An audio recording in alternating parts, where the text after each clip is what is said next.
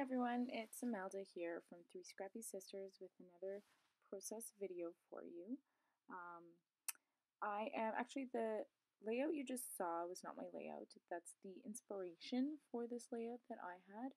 I am participating in a challenge on scrapbook.com to scraplift your favorites, and that layout there, titled Darling, was actually probably my very favorite that I've seen on scrapbook.com, and it is by Chris Berk.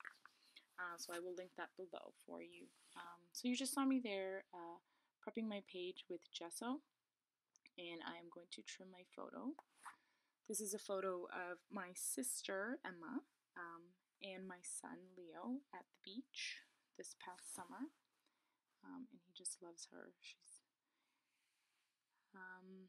So I wanted to leave the white border on my photo, but I think I pressed too hard while I was trimming, so it left a mark on the top of the photo, so I had to go ahead and trim that, so it got rid of my border.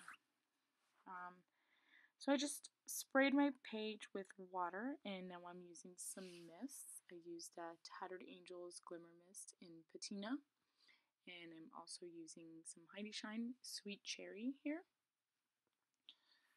So I'm just splattering it, and then I'm going to use more water so that it can blend through. And then I let it dry, and I went back and I did some more splatters. And I wanted a couple of bigger ones.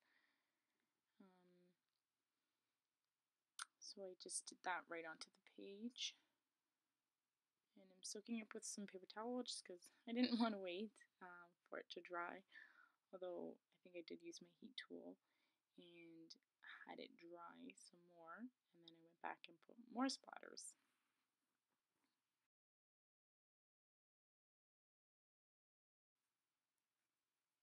So I got this cloud stencil. Oh, sorry, my head there. I have this cloud stencil that I got in one of the kits from Studio Calico this year. I think it was this year, earlier this year sometime. And I really wanted to use that since we're at the beach. And I don't know, the clouds kind of just white clouds for a sunny day, I guess. So I just covered the ones that I didn't want because I just wanted them here and there. So each time I am going in and cleaning it with a baby wipe, covering the ones I don't want to fill in, and placing it there. I found this was really helpful actually too, because it kind of kept my stencil in place at the same time. So that was good. So I'm just putting actually a lot of gesso on there, just because I did want that dimension.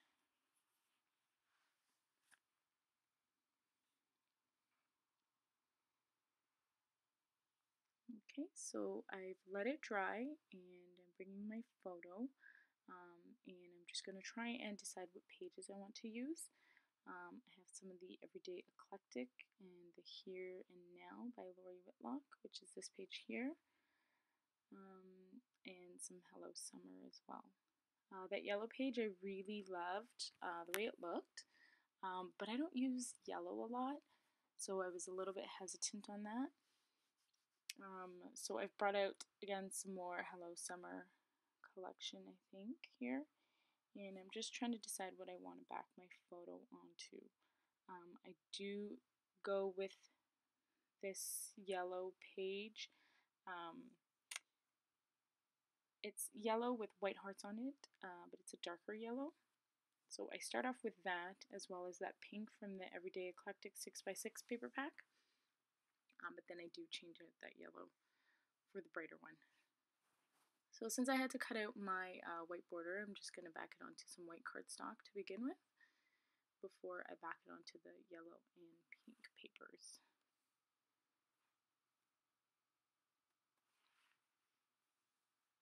So I'm just using my ATG gun there and backing that onto the white for the border.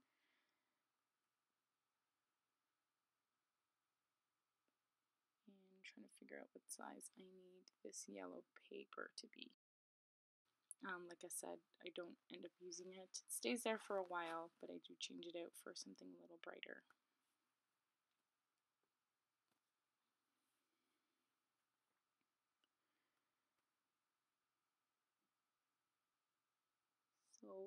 I am lifting the layout you saw in the beginning, so the design process is not being that difficult for me. It's just it was more about the embellishments because I didn't want a lot of the kind of watercolor look and the splatters in the background, so I thought it was too heavy with that, and then put more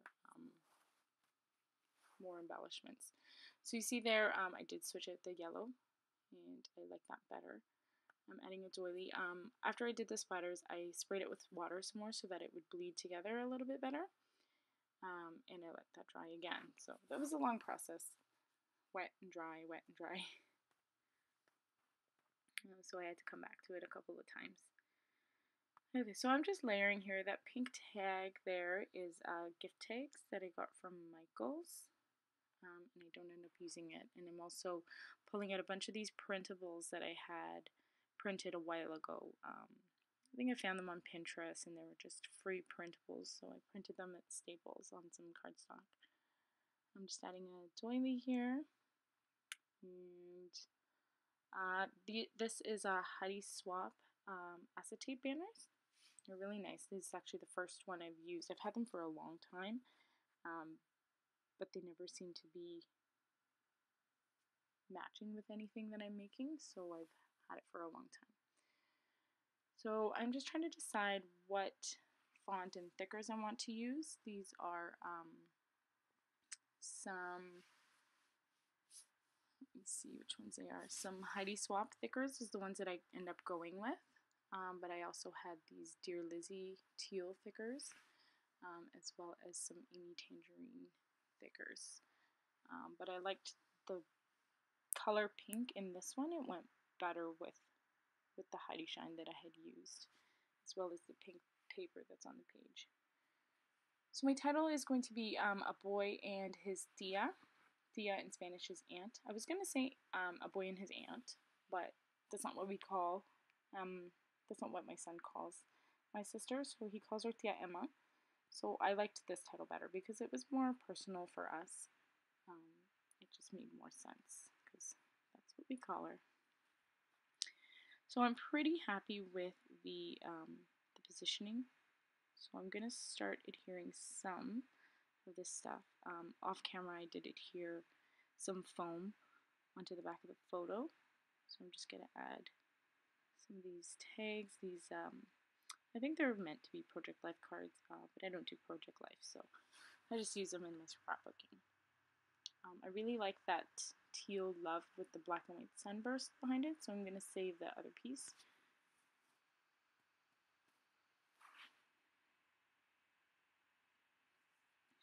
And this card here is just white, and it's a sunshine in a script font. So I'm going to add that to the bottom there and then put it all together. And I rounded the corners there just to give it a little bit of interest. Everything else is pretty squared off. So I just rounded the corner on that one. Here I'm adding some more foam. I wanted a little bit more height and dimension between the layers. So I'm going to do that. I find that my ATG gun, when I'm adding foam, it doesn't stick very well. So I usually add it to the paper and then add the foam on top of that. But then I have some issues when I'm adhering onto the page.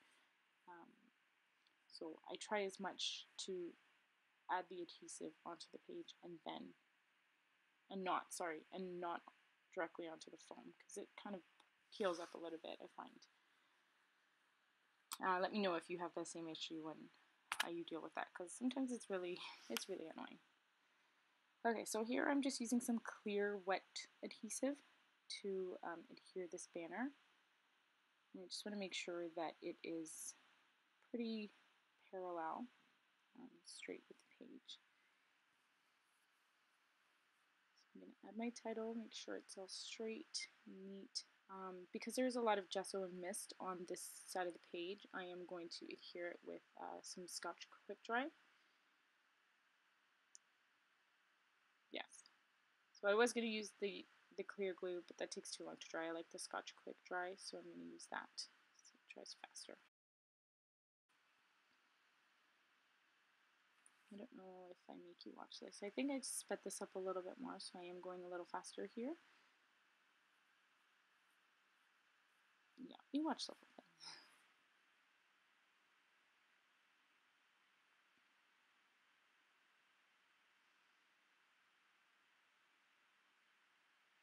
So I did put the thickers on some wax paper first, just to see the placement, and I'm happy with that. So I'm going ahead with some glue.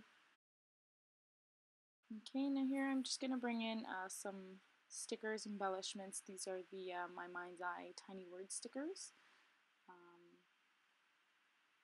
And I have them in pink. They're the Memorable Perfect. In yellow, Remarkable Authentic. In teal, Unforgettable You Are, but I don't end up using any of them. I also have My Mind's Eye label stickers, some Memorable Notes, and Remarkable Smile. I don't use any of those either. It has some sticker pages here that I don't take anything off of. I was really struggling with that, only because, like I said before, the ink is very colorful and it sticks out a lot. And I didn't want to really hide that. I didn't want to take away from it. So my embellishments are very minimal. So there you see that I used the Here and Now by Lori Whitlock. And I took that pink banner, and it says, I believe it says Remember. So I do use that, although I don't use it where it is right now. And I am taking some of these little butterflies I thought was really cute for a summer kind of look.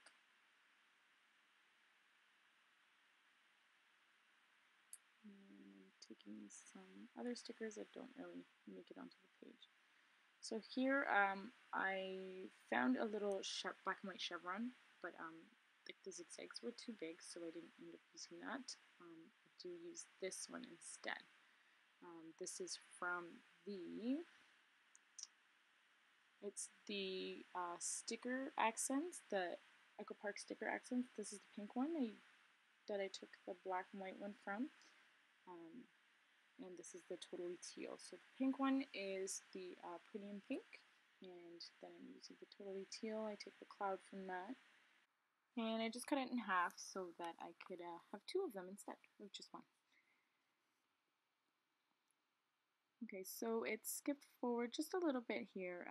What you didn't see was that I used these tags that I had from a while ago. I don't remember where they were from, but there was this little banner, and under it, in the little triangle part, there was this little black and white triangle. So I really liked that part, so I cut that out, saved the banner for something else, and I'm going to put that in the bottom. This little yellow pocket says Heart This, and because it's shaped like a pocket, the bottom is kind of shaped like a little arrow, so I wanted to keep that at the top, so I removed the Remember sticker from the top, and I'm putting that in the bottom, and I'm going to staple this with my tiny attacher, the yellow one that says Love This, on the top. So I just wanted to direct the eye, I guess, more towards the center of the page as opposed to away from the photo. So I did back the Remember sticker on some foam, and then I added some Close to My Heart jewel flares. There, it's actually just one, the heart. It's like, looks like a crystal gem type of thing. So I'm going to add the triangle and then the banner. It says Remember onto the bottom there. Here I thought I wanted to peel up the adhesive back, because I just did add some baby powder to remove the adhesive before, just so I can play around with the placement of it. And then I thought I wanted to remove it and glue it down, but it wasn't coming up so easy, so I just left it. The butterflies I just glued onto just down the center of the butterflies, not the wings, so that I can pinch up the wings and give it a little bit more dimension. Okay, so I'm just sticking down the banner a little bit better on the left side, since it didn't adhere very well. So that was basically the layout. So I'm going to move on to my journaling here. My journaling says, Uh, we try to go to Sauble Beach every year with the family for camping. Here you are with Tia Emma. You just love her. Yeah, so sorry, it says you just love her, but who doesn't? She's just awesome.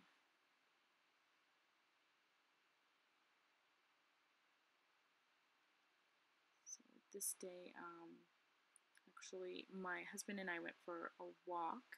Kids didn't want to go, so they stayed back with my sister, and we had come back and they had dug this huge hole. So kids really were just enjoying being with Emma and her boyfriend. So it was a lot of fun. They really loved it. So we took some pictures. I have some other pictures of the huge hole that they dug with them in it. So I'll have to scrap that as well.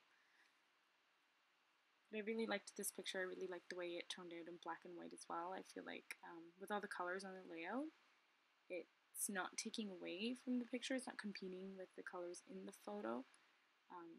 And I think in black and white, because it's the only black and white thing, it really stands out. So I'm just trimming my typing here, and I'm going to place on the bottom of the page.